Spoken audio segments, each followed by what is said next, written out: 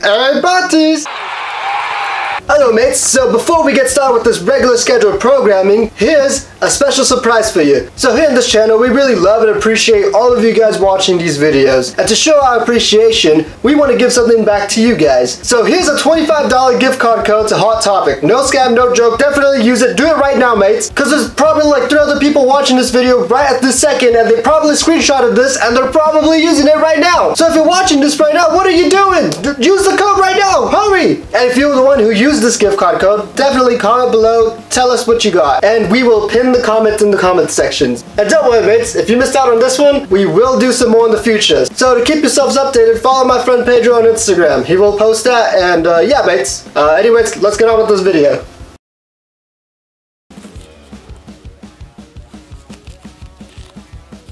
Whoa, mate, what is up with all these extra patches you're not using? Oh, those old things, Ordep? I was planning on using those for some future projects. Oh, cool. Like what type of projects, mate? Oh, you know, just like these things.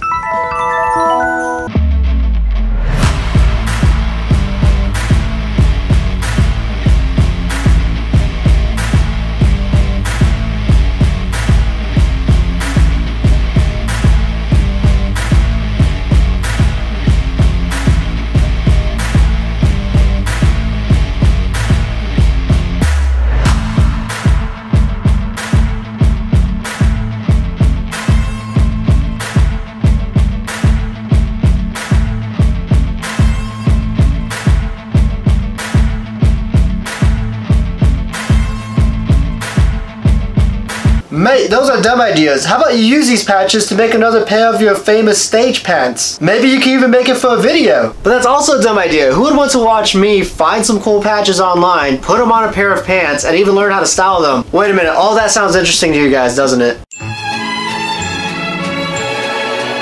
Hello guys, so today I'm going to show you guys how to make crust pants, or what I like to call stage pants, mainly because I wear these on stage. I'm also going to show you where you guys can find some cool patches like this, and this one. Oh wait, this is Killbot's patch. Yeah, you can find this patch on his Bandcamp. Definitely go check him out. But yeah, I'm going to show you guys where you can find some cool patches like that online. And after doing that, I'm going to show you guys how to sew it onto your pants. I'm also going to show you guys how to style this. So yeah, and not only that, but I'm going to show you guys a tour of my battle vest, because I did change a little bit of things for my battle vest and my current patch pants. And technically, this video is a sequel to my battle vest video and my outfits for Metalheads video. So if you guys like those 2 videos and you guys want to learn how to make your own patch pants like these, then this is the video for you. But again, before we get started, please like, share, and subscribe. Follow me on Instagram. Follow my band on Instagram. Definitely check my band out. We're on all streaming platforms. But yeah, let's get on with this video.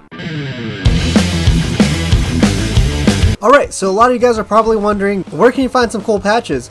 Well, you know, I can give you the easy answers. Like, you could always go to your local record store. They, most of the time, will always have some good patches there. But if you really want to find a patch of your favorite band, you know, you can always go to their website. It's just most of the time they're overpriced, and I get it. Not a lot of us can afford freaking $30 patches. So this website, Angry Young and Poor, I've gotten this website recommended to me when I watched a TikTok. I know, TikTok out of everything recommended this to me. But they got some good stuff in here. Let me just show you around. Let's take a quick tour. So as you can see, we got a 666 patch, a 138, because we are 138. If you get that reference, comment below. We got a ton of AC/DC patches. I don't know who needs this much AC/DC patches, but I mean, hey, if you're a big AC/DC fan, more power to you, man. We got Airborne. I have not even seen Airborne merch anywhere. Oh my god, all I wanted was a Pepsi. Ah, crap. I wish I ordered this one. Why did I just now see this? Yep, there's a JFK one that I bought. I really love it. It's can I even show that on YouTube? The bloody skull logo. I really need this one. Okay, you know, like, I might put some more patches on my pants after this video, and who knows, I could make an update video on it. Comment below if you do want to see that. But so yeah, if you want to make like your battle vest or just any type of clothing awesome in general, you can definitely come to this website. Not sponsored by Angry Young and Poor. I just really love this site. I also completely forgot to say this, but you don't even have to buy patches. You can always make your own patches with a piece of cloth, some whiteout, and just a little bit of imagination. I'm gonna make me a new patch.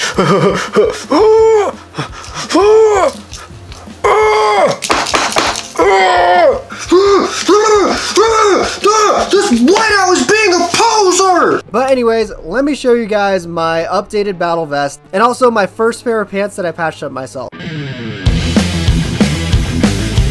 Alright, here's my battle jacket, and in all honesty, nothing has really changed from it. If you guys really want to see a full tour video on this battle jacket specifically, I already made a video on that, go check it out. But yeah, the only update I really have on this battle jacket is the back patch. It used to be an Avenged Sevenfold one, but now it's a Misfits one, because it's not that I changed my mind about Avenged Sevenfold. I really love Avenged Sevenfold. It's just, I had the Hail to the King patch, because that was the only good patch that I found. In all honesty, Hail to the King isn't really my favorite album of Avenged Sevenfold. I would have taken Waken the Fallen, but they didn't have that. This Misfits patch really looks nice, and I honestly really want it, and I really love the Misfits, if you guys know me. And I guess I would say I also added a lot more pins and enamels in the front, if you guys want to take a good look at those. As you can see, I got a lot of Misfits ones. I got a Misfits enamel that I got from Guitar Center. I got these My Chemical Romance pins that I actually got from my job, and I even got some more new pins and enamels in this one, especially this Earth AD Misfits one, which is honestly my favorite. But anyways, let's go to my Crust pants, or my stage pants. You know what I call them now. So here are my Crust pants, stage pants, or whatever you want to call them. I got a Mayhem patch, Death Crush, one of my favorite albums. I got a Mangala patch. They're a local hardcore band from Texas. Definitely check them out. They're on Spotify and Apple Music. And then down here I got Ramones and Misfits, two of my